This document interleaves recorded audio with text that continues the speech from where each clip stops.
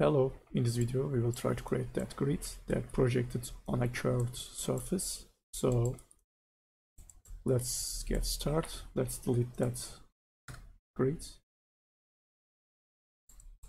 and I will add a plane and I will hide my object for now. Let's change the orientation and I will give 2 segments and I will keep those numbers the same and I will make that plane editable. Now I will select all my polygons, right click and extrude inner. After that I will collapse. Now I will select my middle point and I will bevel that, something like that, and I will delete the middle polygon. Now I will press Alt, select my object and press cloner. And I want to clone on x-axis, and remember that our plane has 400 centimeters height, so I will put that here and I want something like 40 cloner. Let's make that 24. And I will also change the color, it's too bright. Okay, let's do the same thing again. Press Alt, monograph and cloner. But this time I want 2 count and in the y-axis 400 centimeters. But I want some offset, so in the x-axis I will give 200. Now the same thing, monograph, cloner. This time we need 2 cloners, so I will give 800 and something like 12. Okay, now I will add connect object, so this is gonna make cloner objects into one. Let's unhide our object and I will scale that grid.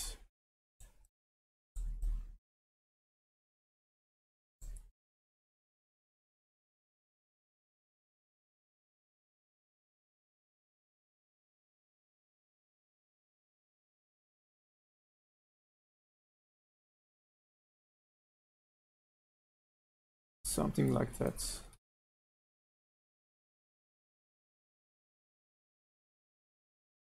Okay, for now let's hide our grid.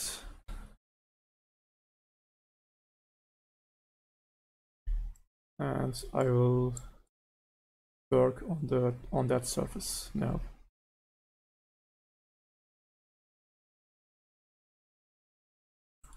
I will duplicate that and name that surface target.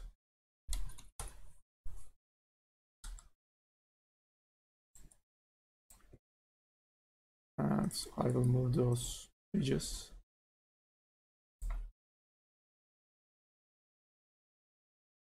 And make them bigger.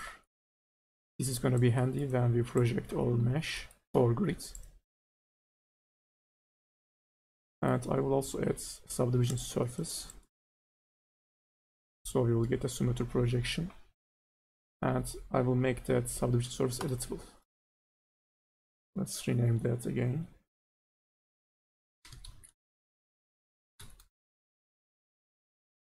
And now I will duplicate my target and name that target 2.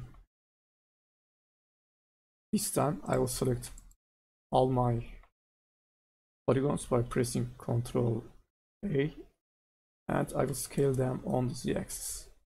Scale to 0.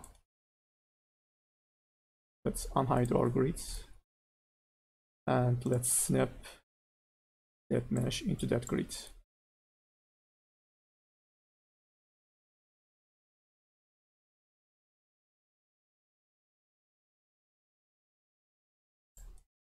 Now I will go to my first target, right click, character tags and pose morph.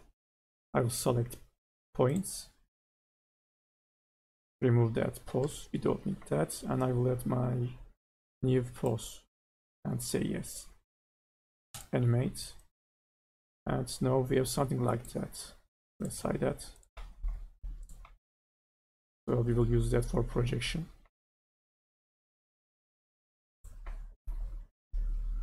Let's unhide all grids. I will make a group, new group, by pressing Alt and G, and I will add surface deformer in that group. In surface deformer tab, you see that a surface tab. I will add my surface target right here, and I will press initialize. So if I move my strength of the pose morph, you will see that all grids will be projected on that surface.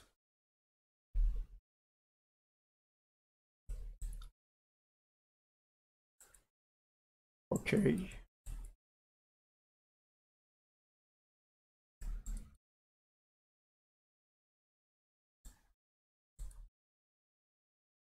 I will add connect object to all grids, press Alt and connect.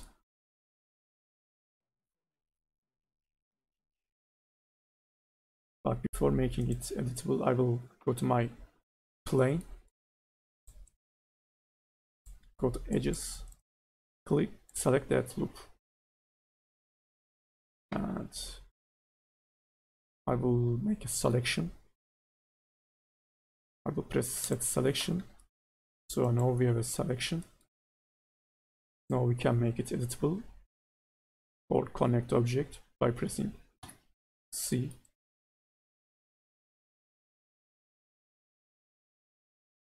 But if we subdivide that, we don't get a smooth surface.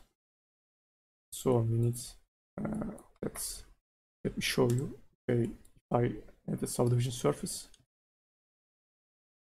it's not that bad, but I don't know if you can see, but they are not perfect smooth.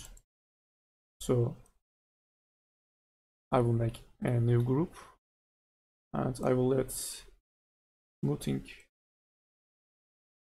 deformer. So this is the effect that it does. So I will right click on that group and press current state object.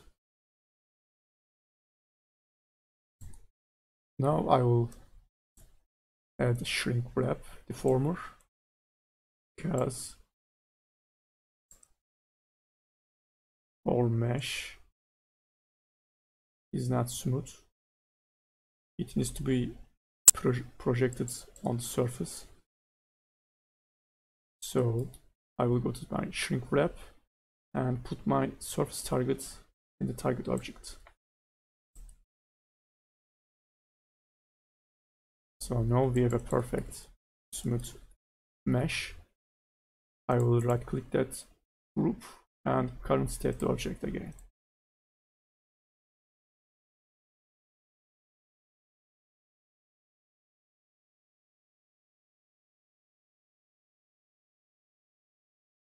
Now we automatically selected all the edges that we needed to extrude because we made a selection.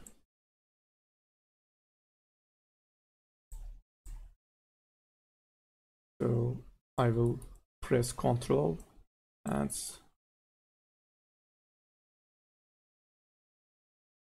make some extrusion. And let's put our grid into a subdivision surface.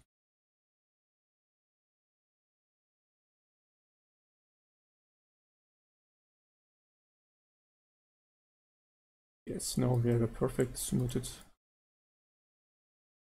object.